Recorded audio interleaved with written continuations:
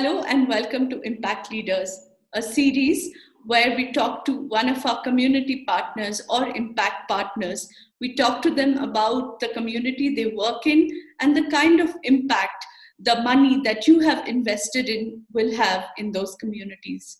Today we are joined by a very special guest, Nidhi Arora, the co-founder and executive director of Dhriiti, The Courage Within. Dhriiti was founded in 2004 and is a non-profit organization working for the promotion of entrepreneurship across the country. Thank you, Nidhi, for joining us today. Yeah, thank you, Dola. And I'm also very, very excited to be here and to be on this journey with Rangde. It's also amongst the many firsts for us in this journey of entrepreneurship that started 16 years back. So Dhriiti is a 16-year-old organization. Me and Anirban and Arindam, we co-founded it in 2004, right after our colleges. And when we actually felt that entrepreneurship and entrepreneurial models were probably the answer to a lot of issues that our country faced. And we also believed a lot in the power of entrepreneurship, especially amongst young people and communities taking up entrepreneurship as a way to be a part of the solution. So that's how the organization sort of came about. And for us, it was very, very important that we do what we are preaching. We just don't go out there and tell people to do it. So we've had our own entrepreneurship projects, which have now been converted or have reached a stage where they now function as full-fledged for-profit entities. So we've tasted the pains and pleasures of entrepreneurship ourselves. And then, of course, in this journey, worked with many people who have been running enterprises and sort of with our support have been able to scale up, and a lot of people who had not imagined that entrepreneurship was an option at all have been able to explore entrepreneurship as an option. And I also want to add that when we started in 2004, entrepreneurship was not a word at all. There was no understanding of what it meant. There was no cause around entrepreneurship. Nobody wanted to spend time, energy, resources in building entrepreneurs or building a culture of entrepreneurship. We ourselves as an organization, as a young organization, faced many challenges to just convince people that it's something worth doing. So I think from that age and day to today in 2021, I think entrepreneurship, the world itself has evolved, and there is a lot more belief in the power of entrepreneurship. And I think what we are doing together as Rangde and Dhriiti and many other partners on board is also, just an evidence of that belief that we all have. As I understand the partnership, the current partnership, we are, raising funds for women entrepreneurs from the Northeast. So if you could just take us through, the demography, the kind of businesses that these women are involved in. So Northeast has been, as a region, is very, very close to our hearts and has been a region that we started working in right in the beginning. So from 2004, Dhriiti has been present in that region. And when we started, we realized that though the region has immense amount of potential, both in terms of just people and resources, and it has all the right things going for it, but there is still that region does not get the kind of support that some of the other regions get, and some of the opportunities that are available in the other parts of the country are not available in that region. So it just made sense to be there, present there, and that's how our journey began. And over the past few years, we have concentrated a lot on supporting women entrepreneurs in the Northeast region, and resilience is a part of the culture of that region. So people in general much more resilient than probably some of the other communities, and women in general are more resilient. So when it's women from the Northeast, I think it's resilience to the power of infinity. And when we started working there, we realized that there is resilience, there are ideas, there is an intention to do things, but the right kind of support is just not reaching, definitely not reaching the women entrepreneurs. There are some programs, some schemes available, but the right kind of information is not there. The right kind of programs designed for supporting the or responding to the needs of the women in the Northeast are not there. So it's a lot of, picking up models from somewhere else and trying to offer it to that region, to the women entrepreneurs of that region. That was happening, and that's how Dhriiti sort of saw its role there. So a lot of women entrepreneurs in the Northeast come from a specific set of sectors. So you will see a lot of entrepreneurs in food processing. You will see a lot of entrepreneurs in food processing and agro related industries. You will see a lot of entrepreneurs in handlooms and handicrafts, because again, weaving and a lot of handicrafts is a very integral part of the culture. So travel is another area, although it's small, but that's another area where you will see some women. So a lot of women are concentrated in these sectors, and a lot of women that we work with are also concentrated in these sectors. But then we also see some innovative models. We also see some women who were trying to break the barriers. We have women who are working on wood-based industries where no women have sort of ventured. One of our entrepreneurs is probably the first one in the region. We have a woman entrepreneur who's running a gym. So we also see those kind of models existing. But yes, they are few. They are the ones who are trying to break the stereotypes. But a lot of them are concentrated in, probably I would say are leveraging the resources that are existing, that are available in the region in plenty, and building their businesses on that. What kind of value do you see this partnership bringing in between Dhriiti and Rangde? What kind of value can this add to the women entrepreneurs of Northeast? Firstly, there's a lot of value in this partnership. I think it's one of those things which I feel has a lot of potential, and it's also attacking the problem, right at its core. So an organization like Dhriiti, which works in building capacities of the women entrepreneurs, does not believe in quick fix solutions, but really works at the core. And Rangde, which has a proven record, I think, of coming up with an innovative approach to financing small businesses. I think those two elements coming together for Northeast women entrepreneurs is really going to make a difference.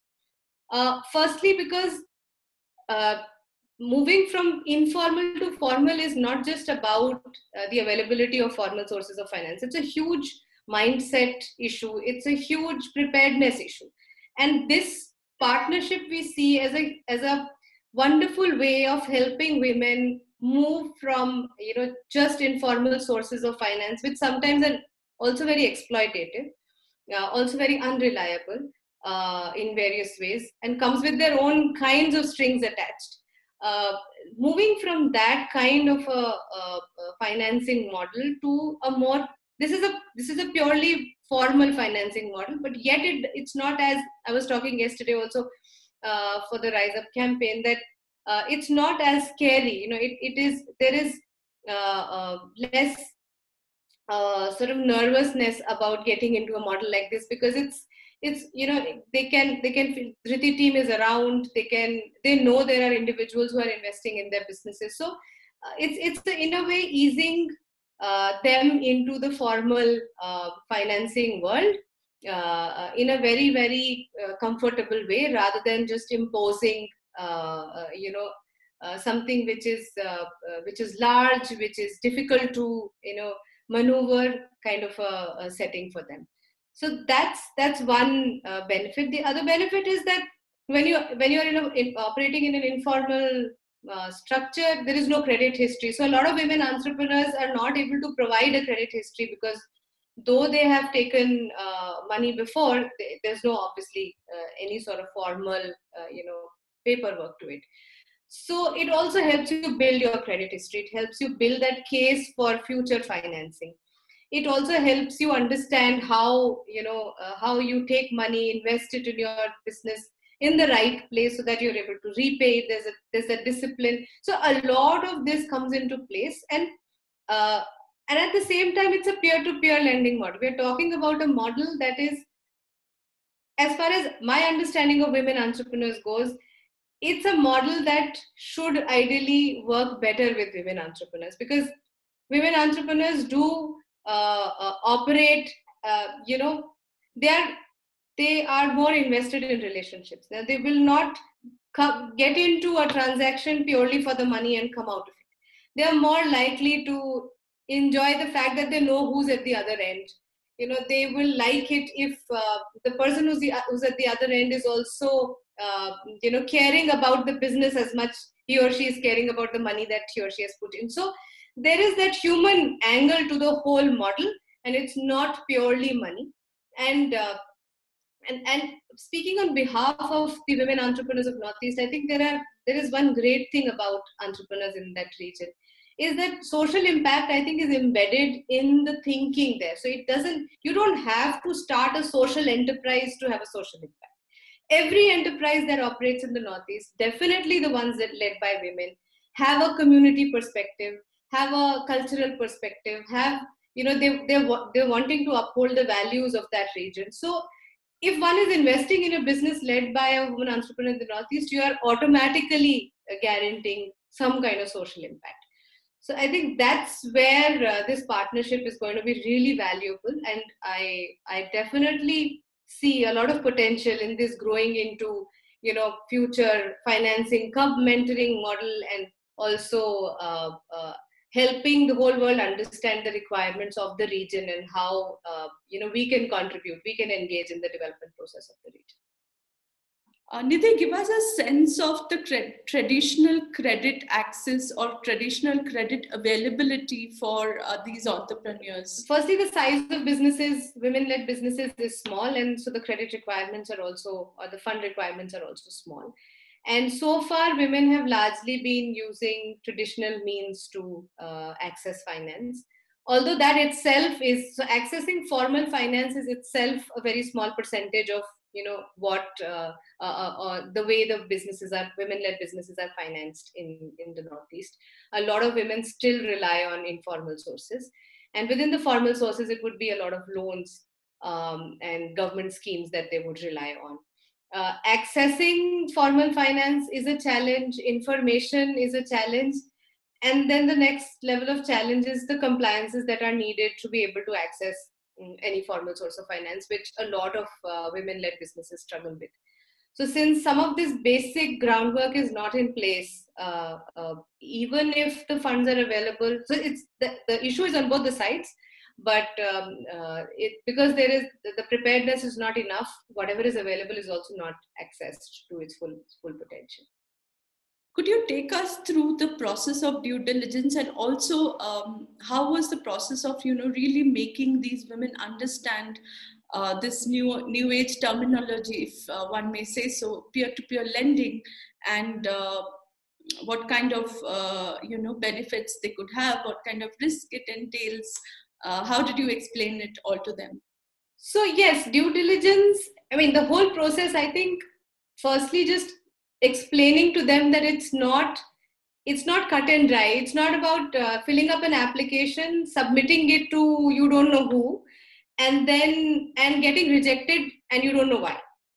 So it's not a model that works like that. It is not about rejection. We are trying to eliminate the biases that usually come into the process. So there was a lot of conversation and a lot of comfort building around this aspect, and also the communication around the fact that it's not the last chance. So it's possible that an entrepreneur is not prepared at this point of time to go up there on the portal and start raising money, because you are not able to, get the paperwork, the basic paperwork that's needed, or, the basic preparation is not there. But that doesn't mean that the door is closed forever.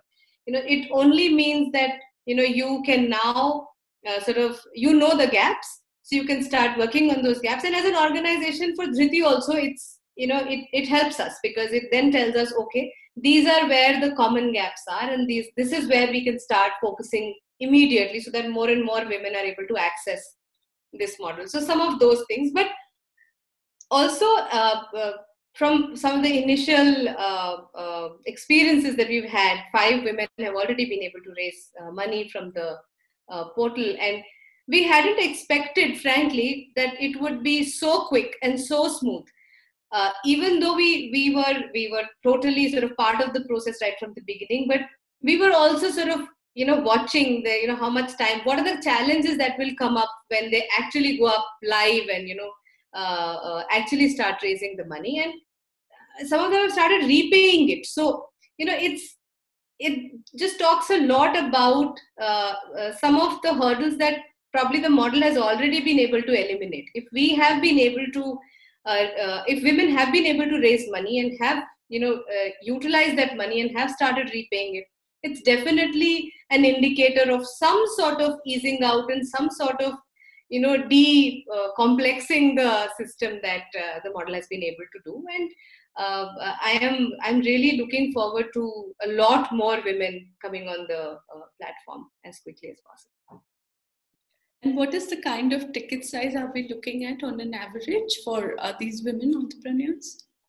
I know currently that a lot of women are operating at that 1 lakh kind of. There's one person who has, who's operating at the 5 lakh requirement kind of level.